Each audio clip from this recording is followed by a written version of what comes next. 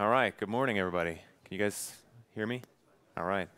So luckily, not everybody went out drinking last night. You're saving yourself for the Red Hat party tonight, right? So awesome. So thanks for joining us. My name is James Labaki. I work in the infrastructure group at Red Hat. This is Brent Holden. He's the Chief Field Architect of the East in North America at Red Hat as well.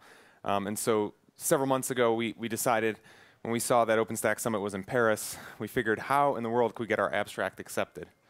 And so we decided to put Docker and Kubernetes and Atomic in it naturally, right?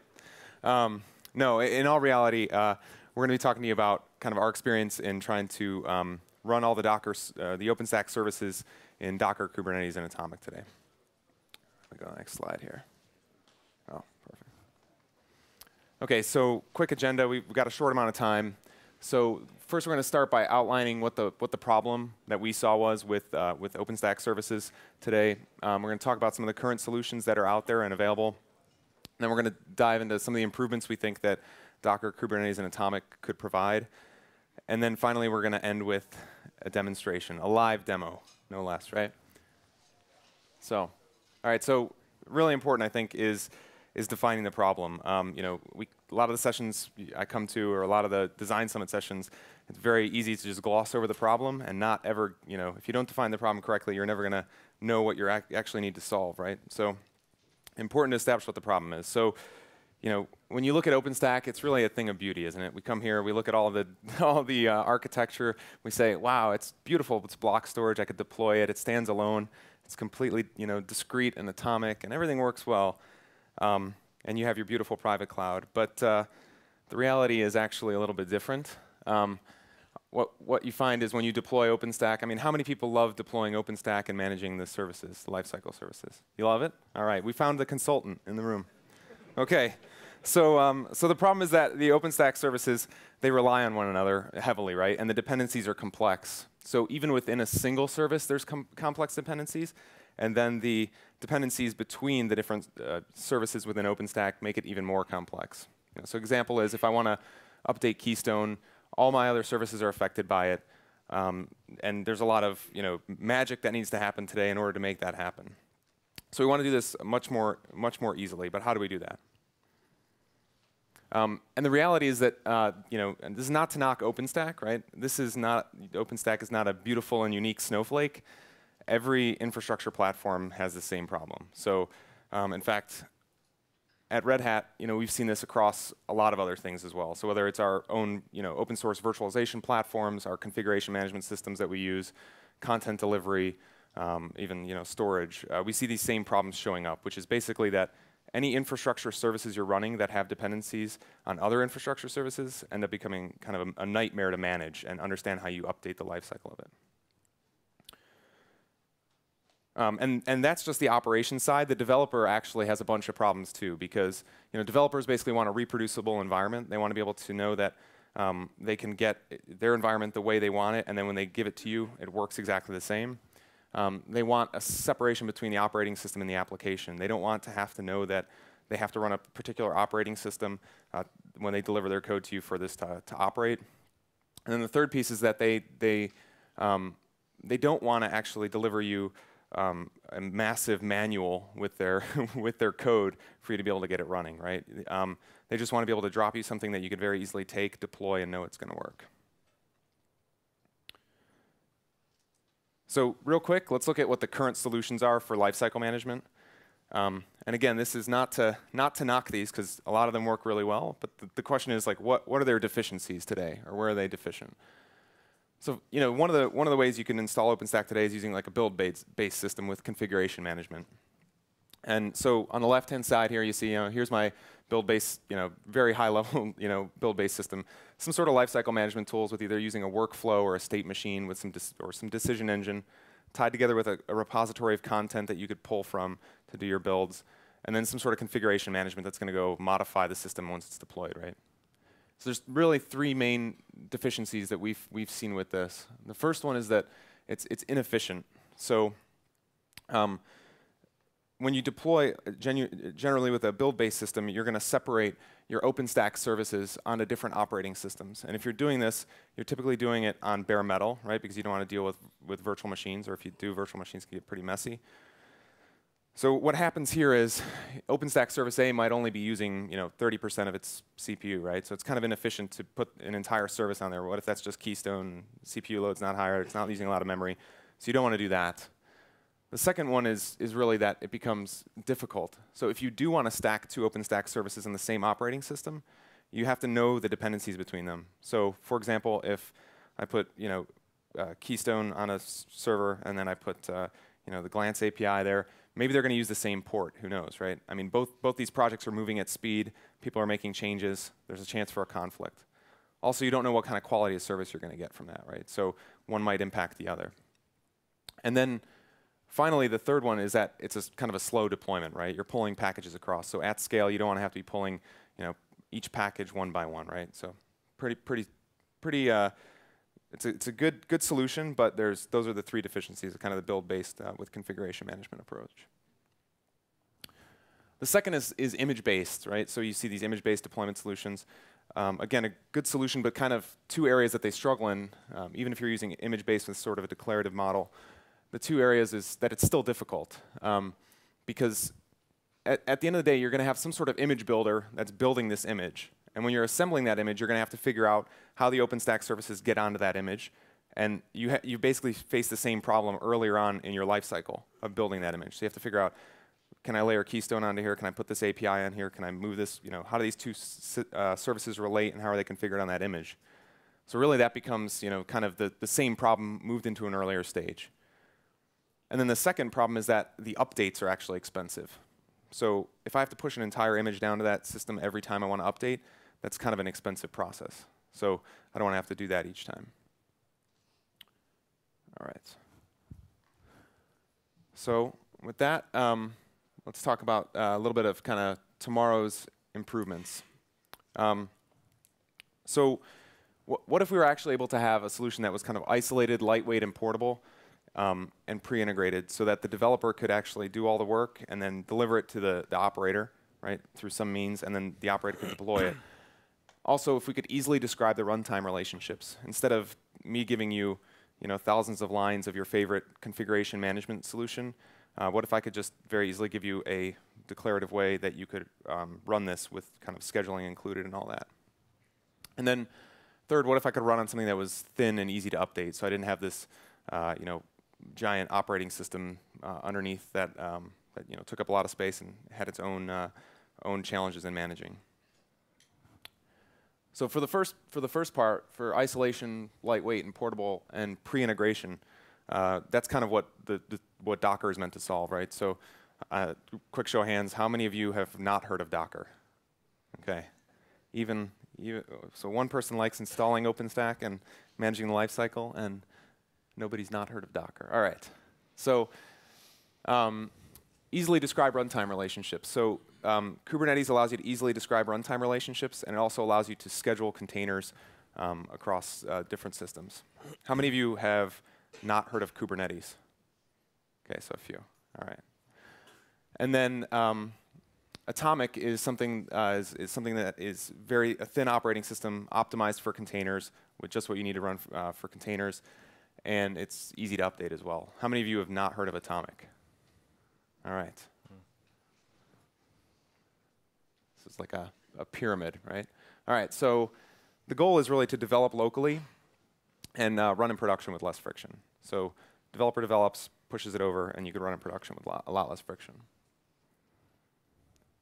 So real quick on Docker. I'm not going to, since basically nobody raised your hand, don't have to go into a lot of detail on Docker, I hope, on the introduction side.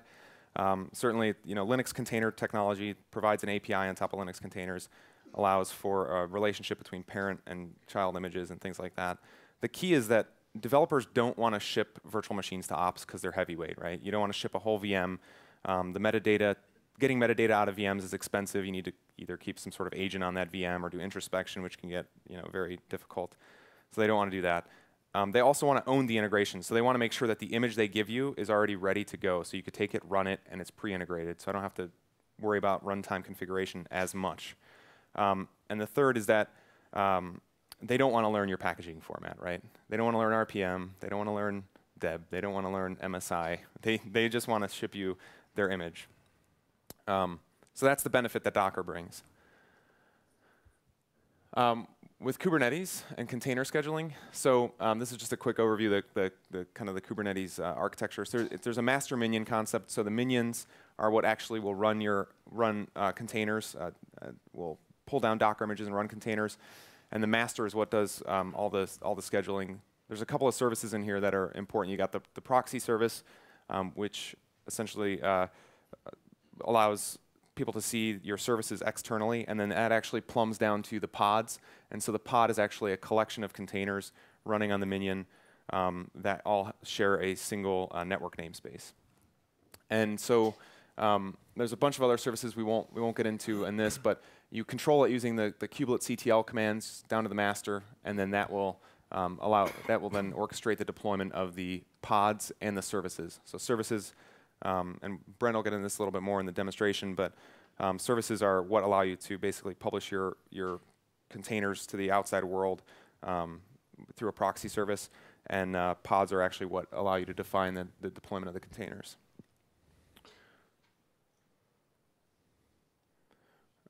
The other thing that Kubernetes provides is a declarative syntax. So instead of service MongoD start and go through all your steps, declarative allows you to basically say, this is what I want the system to look like, or what I want it to look like when I deploy it, and then Kubernetes will figure out how to deploy that. And I think that the saying that I've heard from the Google side, where they launch millions of containers, I think is declarative always trumps imperative. So I want to stick with a declarative syntax. And then finally, we have Atomic. So Atomic is really, it's a thin operating system that's optimized for containers. So it includes Docker and Kubernetes and etcd to allow you to run that. It doesn't include a lot else. It's very thin and light, and it also allows you to update using new mechanisms like OS tree. So you could rebase the OS very quickly. Upgrades happen very fast. So those are kind of an overview of the three technologies there. All right. So we want to go through how this changes your life. You want to take over, or you want me to dive through here? No, okay. So from a developer standpoint, right, the goal here is that the developer, whether they're running on Linux or another operating system as their base system, they could very easily develop using their choice, right? So they could use their choice of hardware to develop. Maybe they're spinning up a Linux box on Vagrant in this example. Doesn't necessarily have to be on Vagrant. They could be using bare metal. And then they're just going out and using source control. So whether they're using Puppet or Chef to essentially build their images, they could use whatever configuration management language they want. Of course, there could be in between them and Git, there could be a whole number of continuous integration tools, whether that's the native tools that OpenStack provides or their own kind of CI/CD tooling from another platform as a service vendor, such as OpenShift.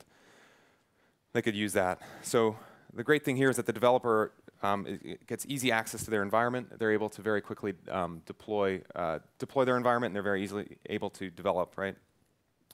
Then when they're done with their development on their choice of their choice of operating system, their choice of hardware, they could then publish. So really the line of demarcation between developer and operations is the Docker registry. So what would happen is the developer is done with their changes.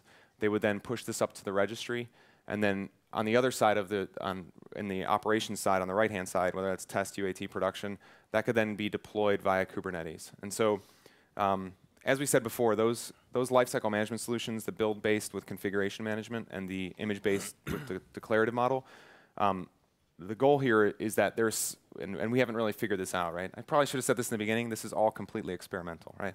But on the right-hand side, there's got to be some relationship between Kubernetes and the deployment tools that exist today, right? So whether that's, whether you're using Foreman or you're using, FuelWeb or you're using TripleO or whatever it happens to be, right? Or StackIQ, there should be some relationship between Kubernetes and the lifecycle management tools that exist today. Is what we're trying to get at.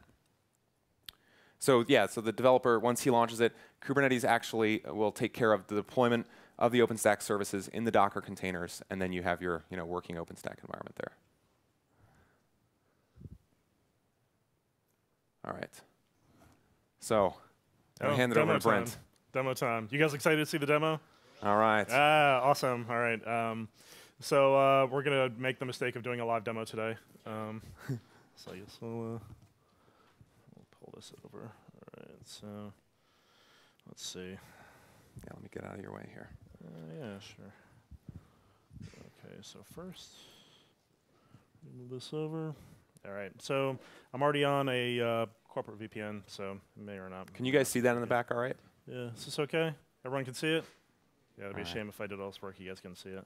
Okay, so, oh, well, I guess first things first. So first is, let's see. We want to show off an environment that we built this in. So to build this in an environment, I happen to run an OpenStack environment internally.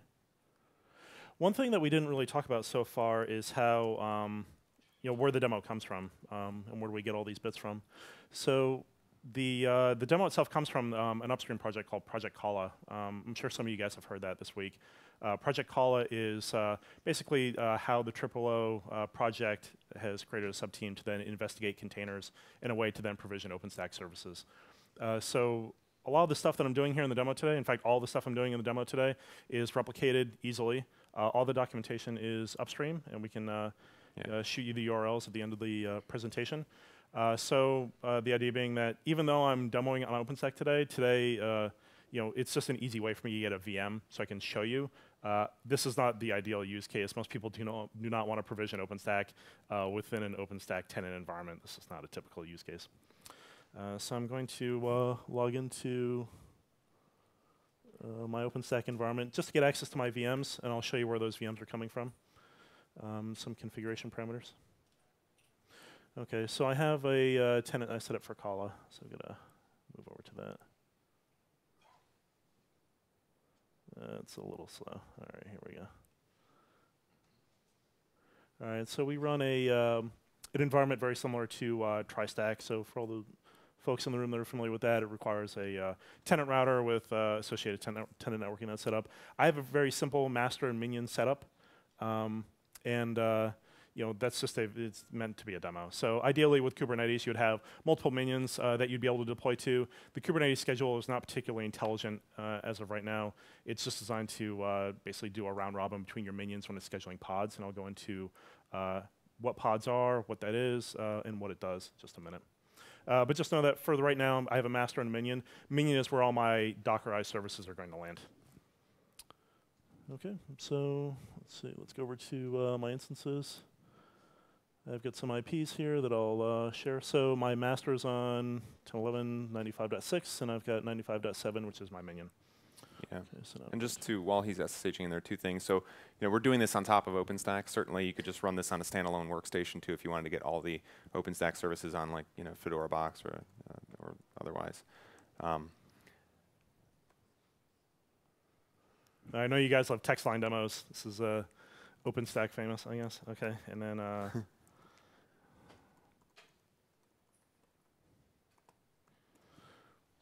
Okay, so I'm going to log into my master and minion just to demonstrate what's going on. So I think with my master, what I'm going to do is... Yeah, caps lock.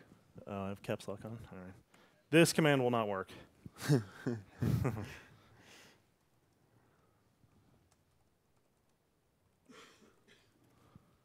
Okay, so I'm not running anything right now, and that's kind of the point of Atomic, is that it's a platform for you to land containers on. So the idea is that right now this machine is a complete blank slate. It's got, right now it's running a slightly modified image of Fedora, but this also works on Atomic as well, either Fedora Atomic or CentOS Atomic, for those of you who want to replicate that. Okay, so on my master, I have Kubernetes installed. So what I'm going to do is do kubectl list minions. And so you can see that it only has one minion registered. And so what I'm going to do is then kick off the process to then provision that. Like I mentioned, the All the stuff that we're doing is based on the project Kala that's upstream. This is a Git repo in StackForge, the Kala repo. So you can Git clone this repo. It has actually a really excellent reference architecture for Kubernetes. So for those of you who want to dive in, learn more about it, learn more about how services are constructed and how pods are constructed, this is actually a great way to dive in and learn and to look at how someone else has done it. At least it was for me. So what I'm going to do here is, let's see, tools. I'm going to kick off the process, which isn't going to make a lot of sense right now. So you can see that it's executed a bunch of commands on the master, and then let's see. I'm going to go back to my minion. You can see now that it's starting to do things, right? So Kubernetes is setting up these different actions, and so now I'm going to flip back to the presentation and describe what those actions are. And then after, ideally, 3 minutes, this thing will be ready to go, and we can show how OpenStack is functional. Cool. Yeah, and while he's switching back and forth, just want to throw out to a couple people. So if you got questions about O and that side of Red Hat, Keith Basil's in the front. Keith, turn around, wave. If you got questions about kind of Foreman, Arthur Bergen's over there. He's from Red Hat as well. Hugh Brock is in the building. There's a hand over there. He didn't get in the door. So we found out somebody did go out drinking last night, and then I'm trying to think who else is in the room. Let's see. But yeah, definitely reach out to those folks. So yeah, absolutely. Okay, so what we did here was we executed. I just did this. The tool start. What that did was normally in the newer versions of Kubernetes, and Kubernetes is a rapidly changing project. I use kubeconfig, but kubectl is the new command. This start command executed kubectl. That's going to communicate with the master and tell my API server, hey, I want to execute these actions. These are the different pods and services I have defined. That start command I executed, that actually executes 3 different commands. One is to create pods. And here, let me flip back to my master. We'll talk about that. I mentioned how this is a great way to learn Kubernetes. Should clear your. Okay, so what else is in here? So I've got pods, replication, and services. So here, I'll go into the tools. I'll show you. That's not what I wanted.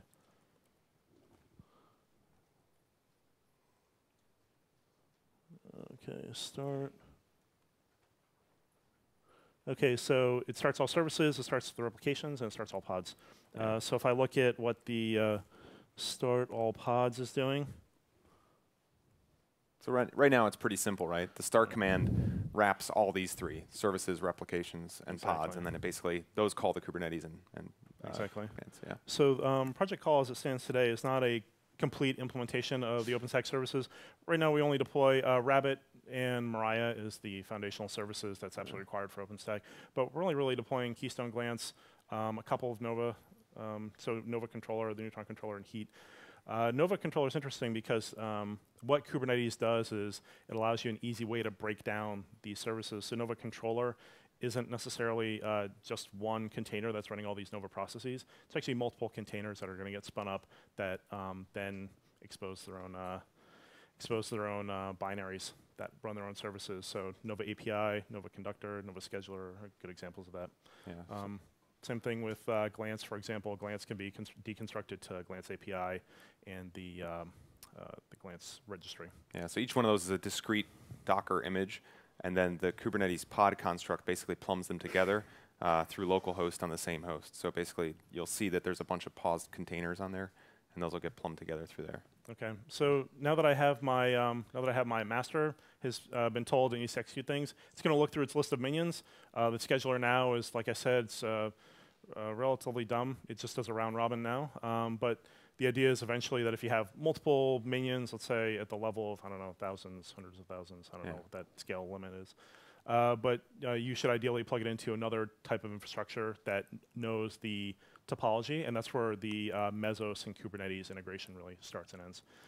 So for now, we just have that single minion. So it's going to tell that single minion, communicates to kube proxy and says, hey, I want you to start up these different containers.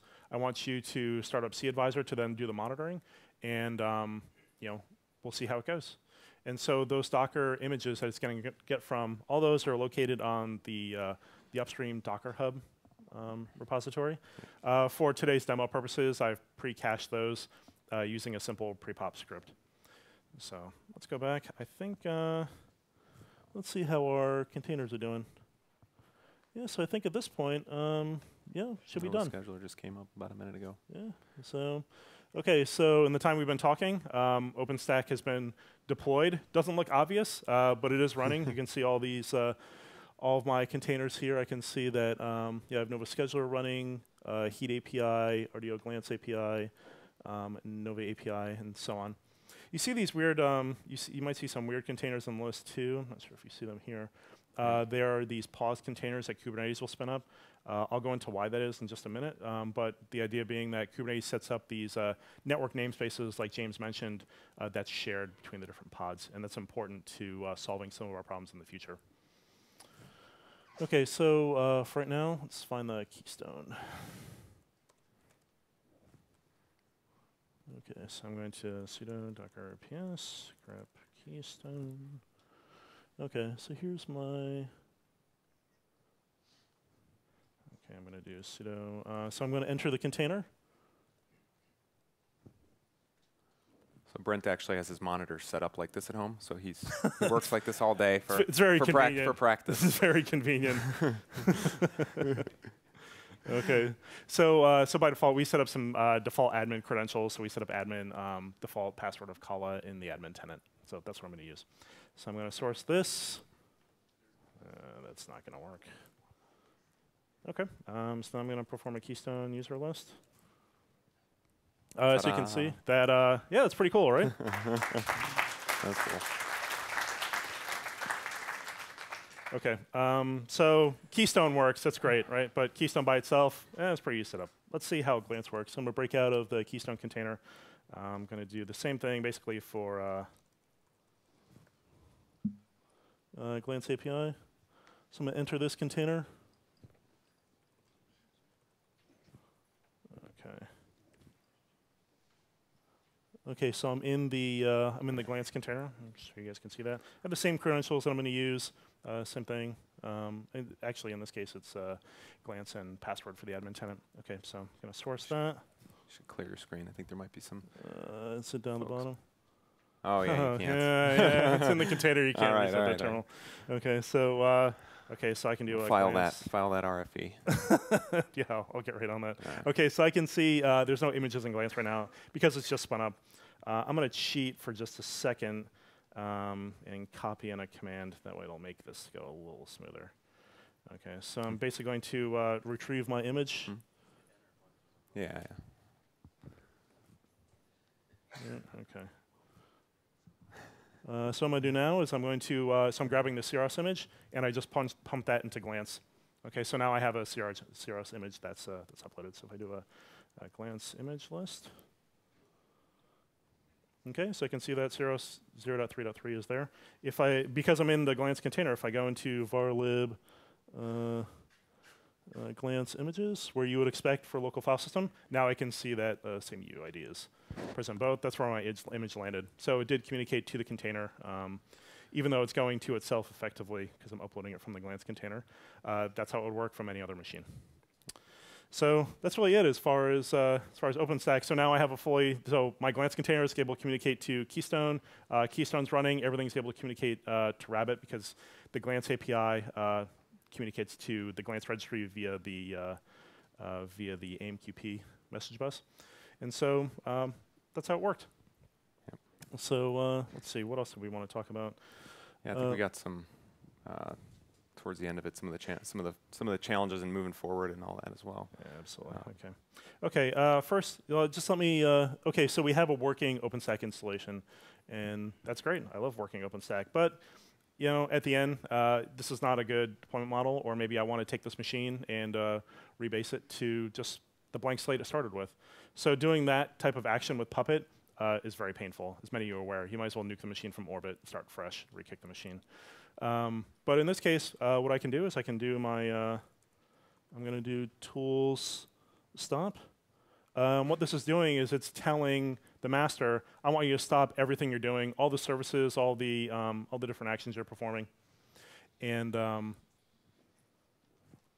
on this guy, on my minion, I can say, send one.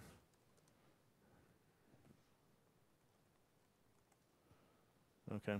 So I can see that those containers are starting to spin down, so they're not going to exist in a few seconds. So this machine is going to be in exactly the same state it started at the very beginning of the presentation. So that's pretty cool. That way, if I did want to do something else, like I wanted to deprovision a certain pod of services and reprovision them onto another one, that means that they get deprovisioned here and they'll get reprovisioned somewhere else. It's a very powerful message of containers, where doing that in the Puppet-based world is a very complicated and difficult action today. Or if it's image-based, it's very expensive to push that new image down. Yeah, absolutely. Okay, so let's go back to the presentation. We are very brave for using Google, aren't we? I know. Straight to Google. We trust the internet here. All right. Okay. So some of the challenges that we encountered while creating this project, and keep in mind this project is only it's only been around for roughly a month. It's been less than a month, and that's all the work that we've accomplished. We've been able to get a. In fact, if you've contributed to call stuff, I don't know if any of the guys are in here today. Can you raise your hand? I mean, they might be in the hall. Oh, there's Lars. Yeah. Lars is there. Stan. Great. So yeah, there's a couple guys. 1-2 week sprint. This is like milestone 1. So just to get things running. Right. So it's amazing how far this project has come in a very short period of time. Not only getting the stuff Dockerized, which I think is probably one of the easier parts about it, but then also getting all the Kubernetes services described and getting that tested. Kubernetes is very rapidly evolving, so even differences between 0.3 and 0.4 are You'll notice it was kube config in our diagrams, and it's changed to kube CTL since. So. Right. Okay. So some of the major challenges that we ran into were around external connectivity. So we didn't demo all the services that we provisioned were services that are more or less outside of the data path, maybe with the exception of Glance. You have Keystone, Nova Scheduler, Nova API. Those aren't necessarily within the data path. The things that are within the data path are very complicated. So things like the L2 agent, L3 agent, Nova Compute, those types of services, you can provision them via containers, although it does have its own set of complications. And during the design summit yesterday afternoon, is really the debate of, is this even a problem worth tackling? So we think it is. I think it's a great idea, but it has its own rat's nest of issues. Multi-host networking, same types of problems where, even within Kubernetes, when you start spinning up multiple minions, they need a way for these atomic hosts to communicate to each other. In this demo, you couldn't see it because we're not using it. Lars created this tool called Link Manager. There's other tools out there called like Weave, for example. Yeah. People are trying to solve that problem of how basically build overlay networks between between the hosts, right? The privileged container model. So Kubernetes does have an understanding of privileged containers, although it's got some limitations now. I'll keep it simple. The runtime configuration. So certainly, a comment I hear all the time from my customers is that they want to get those OpenStack services outside of the data path. They want to hook them into, maybe it's an SDN, maybe they want to hook Glance into S3, problems like that. And that type of runtime configuration doesn't exist yet in Kala today. And even just to quickly expand upon that as well, basically what was happening is when those Docker images were starting, they were pulling environment variables that Kubernetes was passing into them via etcd, right? So all of that entire area needs to be kind of more deeply investigated. It's the best way to do that because we don't want to, we want to work within the OpenStack community's construct, not necessarily impose anything on it as well. Yeah, definitely. Certainly persistent storage is a big issue. Just using container volumes does not solve the problem of persistent storage. Persistent storage is not solved by a volume. A volume is just meant to separate the running container from that particular set of data. Then the idea with volumes is that you have multiple containers that are looking at that same piece of data, and the volume goes away when the last container goes away. So that doesn't necessarily solve the persistent storage problem. Chances are, if you're deprovisioning, let's say MySQL is under load, you want to provision it somewhere else, chances are you don't want all your data to go away as well. That would be a major problem. The monitoring and logging piece is also something that I think is, in general, a major operator problem that most OpenStack operators face. We use cAdvisor for the basic container functions, and that's built into Kubernetes, how it will do that. But as far as using containers with things like Supervisor D, Supervisor D is great. You can start up multiple binaries within a container. But as far as monitoring goes, you only know if Supervisor D is running. You don't actually know if your binary is running. So even at the container level, there are monitoring issues, and there's also the typical OpenStack service availability monitoring issues as well. And it's also early days for Kubernetes. I can't really stress that enough. Kubernetes is very rapidly changing. There's a lot of new code that's being dropped. I mean, we'll be in IRC, and then we'll say, hey, I committed this Git commit today that fixes this particular bug. And so that's kind of where we're at right now. Yeah. So I think Kubernetes has a very bright future, although it's still very early days. And I think it's very representative of how far it's come. It was only released, was it this summer? Yeah. Right, earlier this summer. Okay. I mentioned all the stuff we're doing is all upstream. It's important for Red Hat to do things in an upstream, transparent way as much as we can. So I mentioned earlier that it's Project Kala. Here's the blueprints for Project Kala. You'll see all the different things that we're working on. Project Atomic, the stuff that Lars has written for Heat Kubernetes that makes it easy to provision those types of images like I did in the demo today. The Kubernetes stuff upstream is hosted on Google Cloud Platform, and Docker.io, they have their own Git repo. Yeah, so the Design Summit session, we were going to invite you to it until we realized it was before this presentation. So just go read the notes instead, and definitely jump on IRC in the mailing list. Absolutely.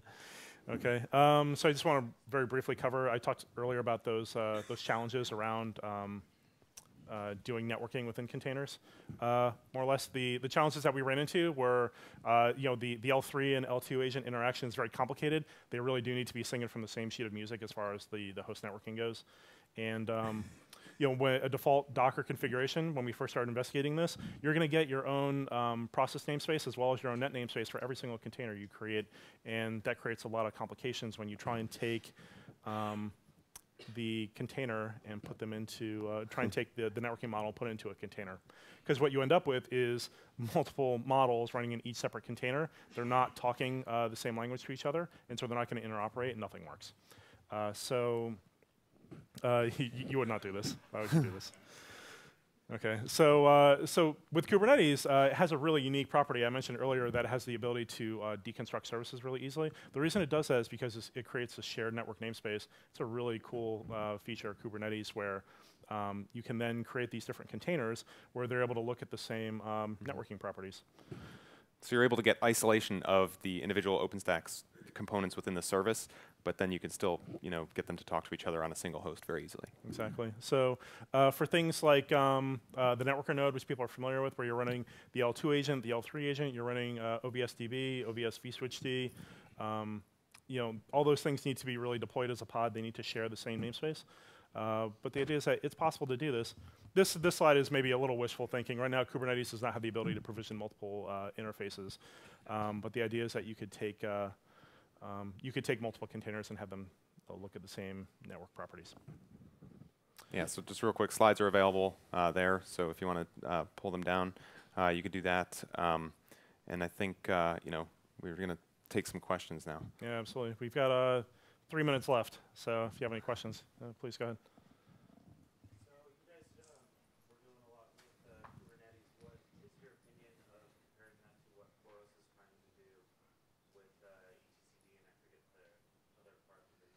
It's Fleet. Yeah, Fleet. Yeah, so the stuff we're using here, I think James mentioned very briefly that Atomic includes etcd. Yeah. So we are using etcd under the covers here as well, right? Yeah. So some of those are common components. Fleet is just another scheduler, and we just Red Hat partnered with Google to release Kubernetes and solve problems that Google was seeing based on the scale that they're deploying at. It's basically two ways of solving the same problem. We think that Kubernetes has a brighter future. In the front, please. So yesterday, there was kind of a similar approach from IBM. Have you Yes, I did go to that talk. So yeah. they're kind of, I think there's much simpler by the approach compared to your approach. Mm-hmm. So just wondering how easy or how difficult to set up your installation framework using this stuff.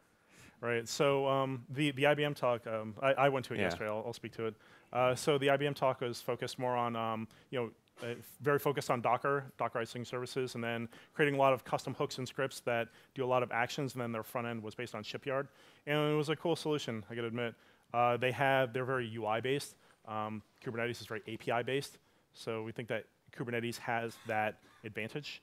And we also think that Kubernetes has a lot more robust features. When I talk about like how it does that shared network namespace stuff and how it sets all that up for you, has the concept of pods and services.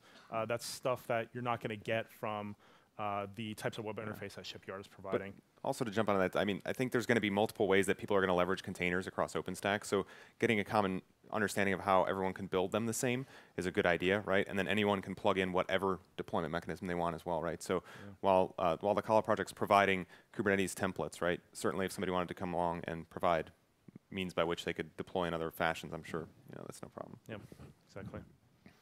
Are there any other questions? I think we have time for one more. Gentleman in front here. ETA on Atomic? I believe it will be next year. Next year.